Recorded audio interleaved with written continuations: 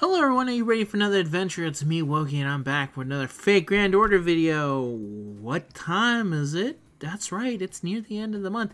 It's actually legitimately the end of the month because it's Halloween. Happy Halloween, everyone! And for Halloween, I'm going to show you the spooky future that beholds you, which is a month that features Morgan and Castoria at the same time. Well, not at the same time, but in the same month. So we're going to go over the stuff that's going to be coming for November 2024. And some of the stuff that we also just don't know because of the way the NA works right now. So let's get right into it. And just as a quick reminder for anyone that does not know, the reason that I'm able to look into the past is because the NA version of the game is 2 years behind, so that allows us to look into the past and see specifically how it's done. NA has a kind of weird timeline, which I will get into it a little bit more, but for the most part, the events that happened during November should be pretty much on track for it, with the exception of some stuff, which I will bring up as soon as it happens. So, currently, on the NA side, they've announced that the Chaldea Tam Lin Cup pre-release campaign will be starting. So, on today at day roll, depending on when you see this video, actually, Morgan will have her banner out. There it is, literally the Morgan banner. Do you want Morgan? Get Morgan. And if we look here on JP, go back a little bit. Here we go. We look back here on JP. This is what it looked like for them. This started around November 2nd to November 9th. And it also had Advanced Quest Part 10, so we're all good here.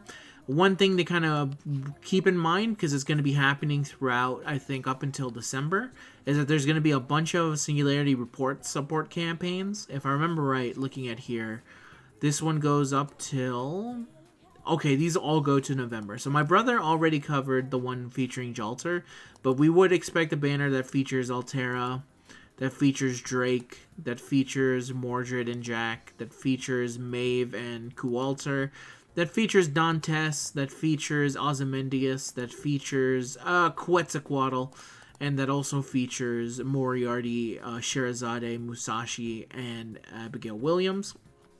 And these should be going to be coming out for all of November, so it's something to kind of keep in mind if you are interested in any of these characters, or if you're just interested in getting another MP copy for your MP3 Quetzalcoatl, that you could really use just like 3 more copies, because then you'll be able to get her to level 120 and have her max powered, and then have all the specific coin stuff ready for her until the time comes where we get the JP update where they add even more stuff into it. But then by then you should get more pen coins for things.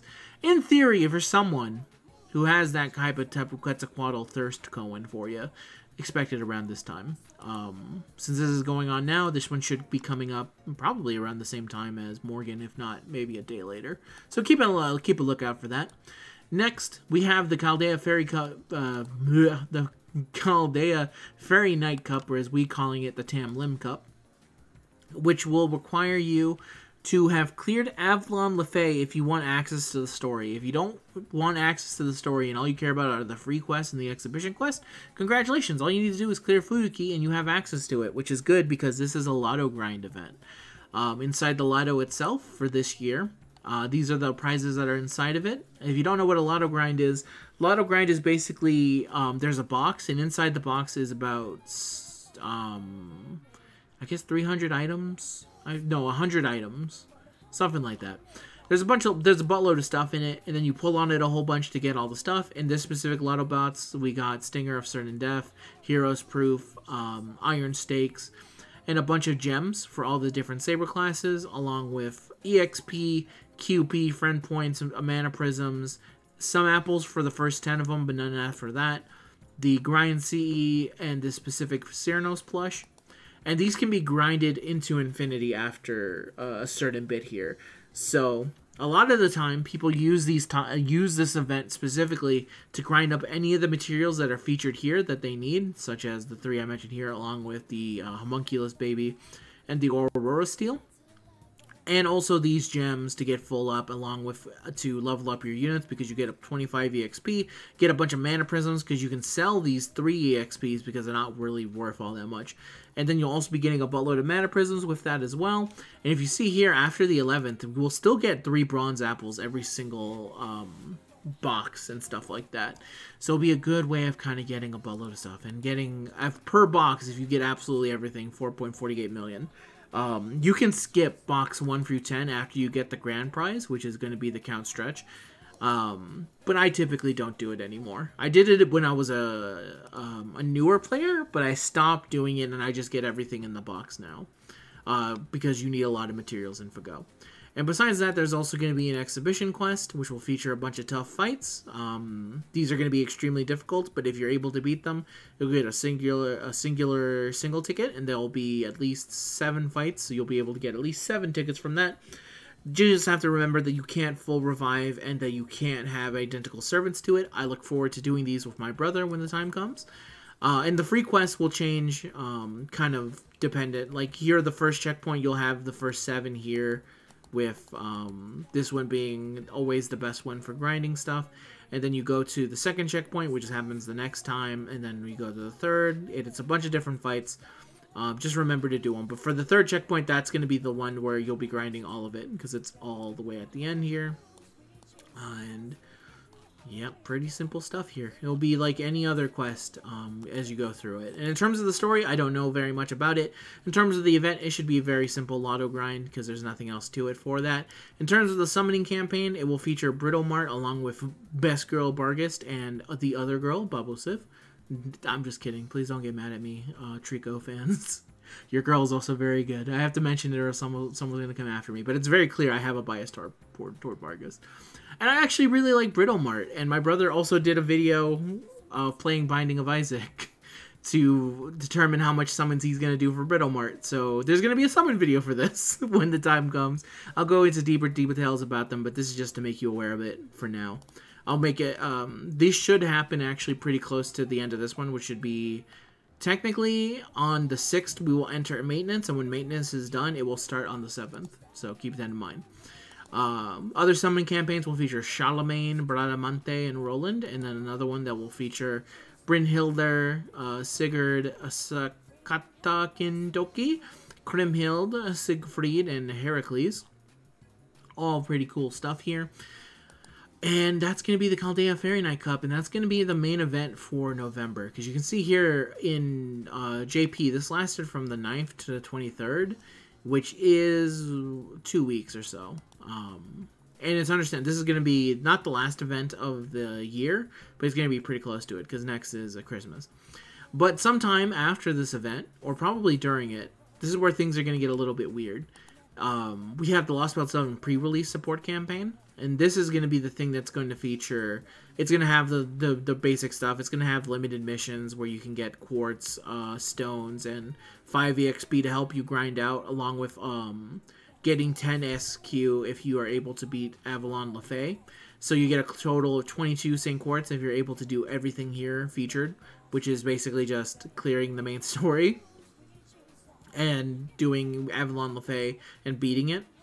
You get Leyline Stones. There'll be other campaigns related to it, but the most important thing here is that there's going to be a summoning campaign where you will get a chance to summon 4 Artoria Caster and Leonardo da Vinci Rider, along with some Rado Craft Essence that I believe come from the 2 years that they were anniversary units. And this is an absolutely insane. Da Vinci is absolutely a very good AoE writer. I think I would love to have her for sure. She's great, but she does not compare to Castoria. Castoria is amazing. There's multiple videos of me talking about how good Castoria is, and I can't wait to do another one. But she's unbelievably good. She's definitely a unit that's worth going for and trying to break something, trying to go for her. Unless you just don't care about arts at all. But even then, I would still say she's good to have. But you know what? Different strokes, different folks, and all that. This is going to be the big thing near the end of November. There'll also be an Advanced Quest Part 11, which I can just tack on here at the end. But there's actually something else. Something that is NA exclusive that only happens during NA time. That is NA exclusive. And that is, of course, the...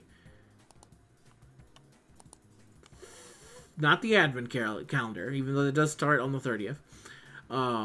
It's the Thanksgiving Day special. And this is a special banner that features units that are not... usually it's fan favorite characters, but there's no real rhyme or reason. This is what last year's was. It was the Saber Astolfo Jean Summer, Semiramis, Amakasu Shiro, Kiara, Abigail Williams, Siegfried, Fran Saber, Atalanta, Shirdan, Astolfo, Mordred Ryder, Frankenstein. It's a way for them to throw a bunch of units at you that you may be tempted in that have not had a banner either in a while, or in some cases, they just want them to have another banner so they can make you spend Saint Quartz before some of the bigger events that come later in the year. And I don't believe there's a rhyme or reason for when this banner actually happens. Like this year, last year was on the 21st. The year before that, it was on the 24th. The year before that, it was the 24th again. The year before that, it was the 19th. There's no rhyme or reason to what units get picked for it when they release it. They just kind of like, it's based off of vibes, man. 20th. At the very least, we know it's sometime after near the end of the month compared to the other ones. And yep, there is Gil's, not Gil's. I was going to call him Gil's Reyes, but no, that's Gilgamesh. And this is an NA exclusive banner, and as such, I can't prepare you for it other than to say like, hey, it literally any unit could be on it, because you can see here the main focus unit for this year, it was Kama. For the year before that, it was Benny. It was Benny right here. For the year before that, it was Skahak. The year before that, it was Musashi. The year before that, it was Okita. The year before that, it was Gilgamesh. And then the year before that, I don't think we had it in... We did. It was Skahak again. That's why we celebrate under the Ska Turkey. So, your guess is as good as mine as to which ones are going to come up. I am going to have a video where I'm going to guess what potential units could be coming with my brother, where the loser of that will have to be forced to play a game of the other's choosing, probably around Halloween time, for 13 Nights of Halloween, as a follow-up for it. We'll talk about it. I actually don't know. It's going to be fun, but either way, that's what to expect in November. That's basically it. There's really no way to prepare for this. If you're wondering, how do I prepare for this? You just have to remember that, for the most part, you know that it's not going to be Castoria, Morgan, Oberon, Muramasa. I already said Oberon. Melusane. It's not going to be any of them, because a lot of them already had a banner in November, or near the end of November, or have one in December, which is going to be around here for the pre-release for it. Pre-release. No, it's part 4, I believe. Here's where Koyanskaya is. It was the Lost Belt 6 campaign. Yep, there they are. It's going to be a lot of stuff. And this one even features Kucaster, which I think I remember seeing a comment of someone asking for it. But unfortunately, I was gone. I was on vacation at the time, so I could not answer him. But someone in the comments was able to tell him that this was coming up. There's a lot of good stuff coming up for this year. And then obviously into the new year, we have Rasputin, Cuckoo, Tez, and a bunch of other dudes coming. And then even beyond that, we have Draco. So, you know, it's the time. It's the season of the... It's the reason for the season. It's a lot of worrying about what are you going to summon for. Thankfully for me, after Britomart, I don't believe... I have to just... After Britomart, I just basically have to avoid ever seeing Quetzalcoatl. Because, like I've said in the past, I have a little bit of a bad habit of always spending Saint Quartz whenever I see that a Quetz banner is up and around. So I just remember I have to avoid that. I doubt that they'll be able to release a unit that I care about during the Thanksgiving Day banner, because for the most part I own a lot of the big units on it, like Kama. I don't have Gilgamesh, but I'm not usually super hyped to summon for Gilgamesh. Skahak, I already have MP3 somehow, so I'm usually pretty good. So after Britomart, I should be done summoning for the remainder of the year, and I just have to worry about units that'll be coming later at the year. But that's it for this month in FGO. Very simple stuff, actually, for as far as November is concerned. Just a fuck ton of banners. And the main thing is that if you're not summoning on banners, we have Chaldea Fairy Night Cup, which everyone should be getting ready for the Lotto grind and getting their teams ready. I have to look into that as well to get my stuff ready, but I have a feeling my main team is already going to be Summer Ibuki doing her stuff, because why wouldn't I just use her? She's really good.